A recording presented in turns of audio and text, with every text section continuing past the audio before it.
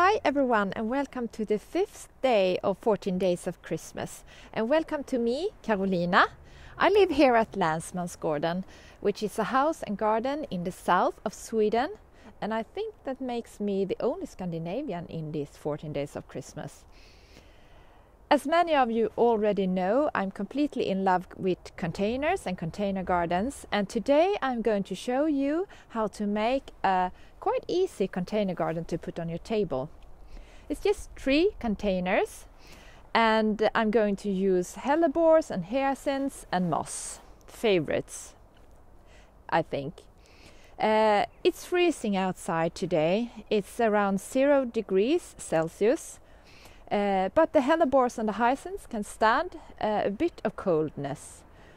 But if the temperature go down, we have to put these containers inside during the night.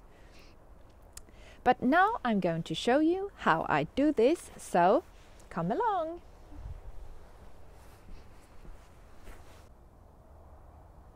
So, this is what we're going to need.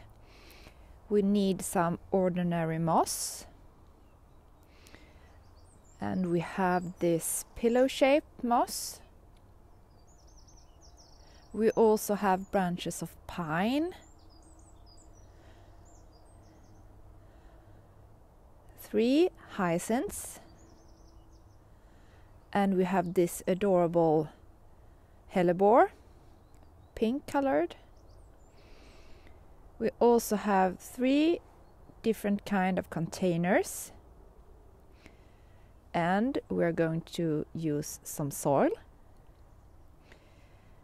One of the containers is plate shaped, and it has stands under, but you can do as you like. You can have another kind of container if you want. We also have a light candle, and we have this glass ball.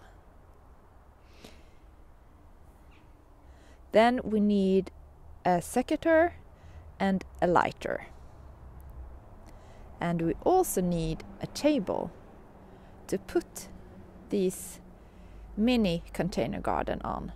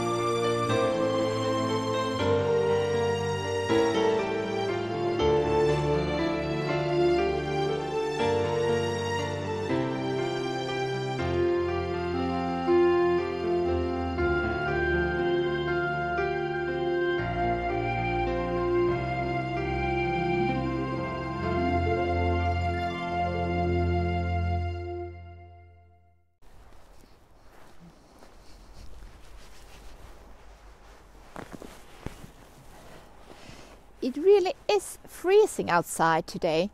I made myself a cup of coffee, and I have these gingerbread cookies that my daughter has made for me. So now I'm going to have a Swedish fika here outside, and look at my containers with all the moss and hyacinths and the hellebores.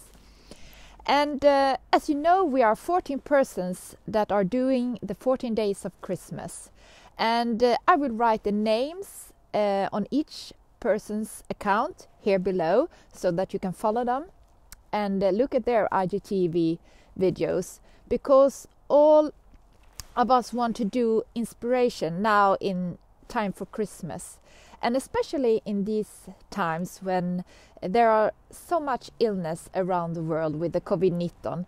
So we will give some light and some warmth and some inspiration. And I'm so happy that you all follow me here and watch this video here on IGTV, and I will also publish this on YouTube so that you can look at it once again if you want. I wish you all a very Merry Christmas. And bye bye from me and from Länsmansgården.